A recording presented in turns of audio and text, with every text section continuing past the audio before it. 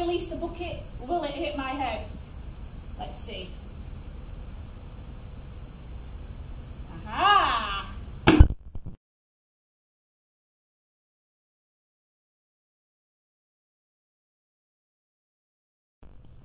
Gravitational potential energy is the energy when something is at a height, like this box for instance. This box is on a shelf and has 10 newtons of GPE, gravitational potential energy.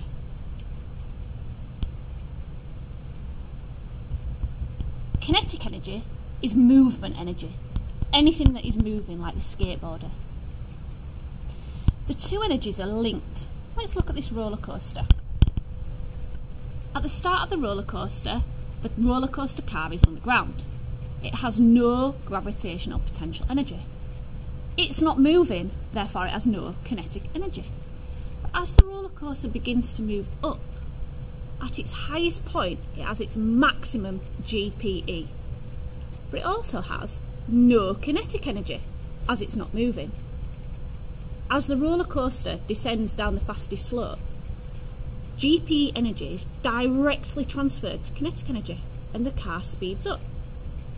As it moves down, its GPE energy decreases. At the bottom of the slope, we have maximum kinetic energy because it's moving at the fastest speed, but no gravitational potential energy.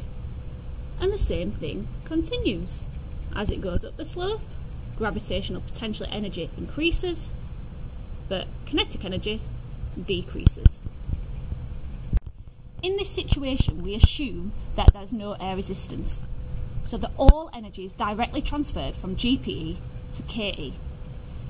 But in real life, energy is lost. It's dissipated to the surroundings. In this case, as the roller coaster descends down the track, there's friction between the wheels of the car and the roller coaster track. Therefore, energy is transferred as heat and as sound. Therefore, all the gravitational potential energy is not directly transferred to kinetic energy. There are two equations you need to be able to use. The first one is to calculate GPE. GPE is mass times gravitational field strength, which on Earth is usually 10, unless the examiner gives you a different number, times the height.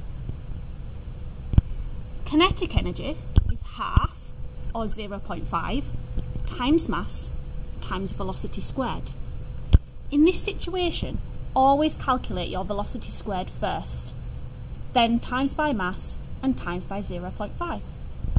Remember, both energies are measured in joules.